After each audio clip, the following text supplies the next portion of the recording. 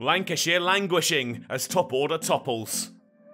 Dan Lawrence responded to being left out of England's squad to face New Zealand with an unbeaten 100 at Old Trafford against Lancashire. Despite opportunities being at a premium, the hosts had taken wickets at regular intervals. Essex reduced to 280 for 7, still little to separate the two. But while day one's weather had favoured batting, the moist and overcast conditions on day two would have had Jimmy Anderson licking his lips.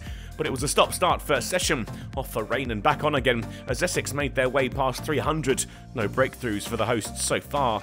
A mismatch on paper, but Snater backed himself against Anderson and did well. 2 boundaries in an over, and the Essex number 9 was proving to be a thorn in Lanc's side and providing Lawrence with some crucial support. A quick single called through by Snater saw Lawrence clutch at his hamstring. He would continue, but with Matt Critchley now doing the running. The 50 came up in unorthodox circumstances. Snater with the wherewithal to swipe Wood's bumper for 6. The Essex bowler left in a heap at the crease nonetheless.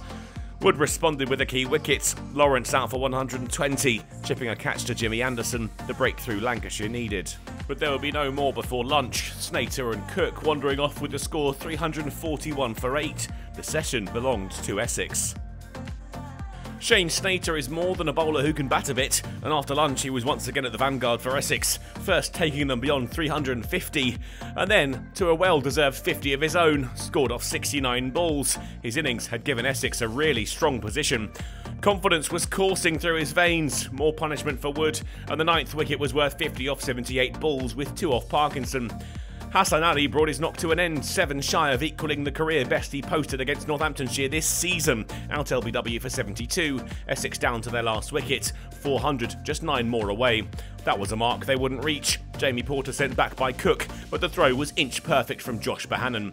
Essex were all out for 391. The day had gone perfectly to plan for them, but it was not what Lancashire had hoped for at all. Lawrence had been excellent for his 120, bravely playing on despite injury, and Snater will be disappointed not to have improved his career best. Bailey had finished with the most wickets. He'd worked hard for his 3 for 61.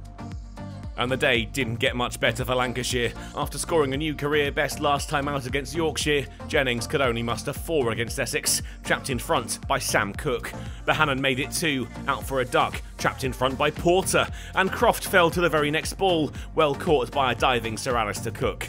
They were only up to 14 when Wells had his pad smacked by Sam Cook and the hosts were in real trouble.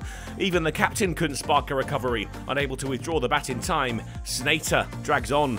Salt and Wood clung on, the respite of tea beckoned, with Essex all over them, the score 32 for 5.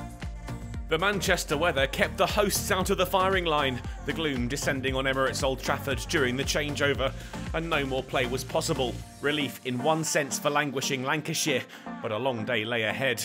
They'll resume 359 in arrears, with just 5 wickets in hand when they return tomorrow.